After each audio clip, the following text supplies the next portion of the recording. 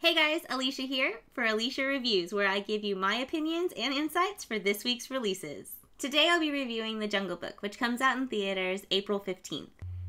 If you don't know what this movie's about and you haven't seen the original, what have you been living under a rock? Get with it. This film did a great job with paying homage to the original film.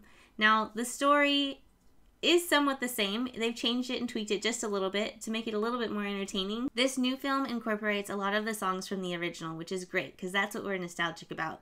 And that's really why I wanted to go. But it gives a new spin to them. So you still know all the words, but they're different and interesting. Now, you may be asking, is it appropriate for kids? Well, yeah. It's a Disney movie that's based off another Disney movie.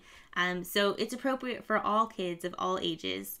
From 2 to 92, I would say you're good to go. There are a couple of scary moments, so just be aware as a parent that you'll want to be looking out for those. The special effects and set design of this film were spectacular, completely amazing, and props to those teams because they did such a fantastic job. So if you are a film snob, this is definitely something you'll want to see. I would give this film 5 stars out of 5. What? 5 stars? Yes. What? Yeah. 5 stars?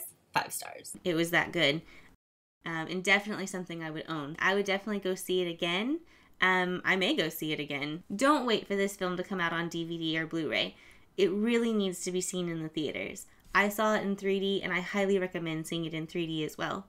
If you can't quite afford 3D, I completely understand, but having it on that big screen makes the scenes that much better.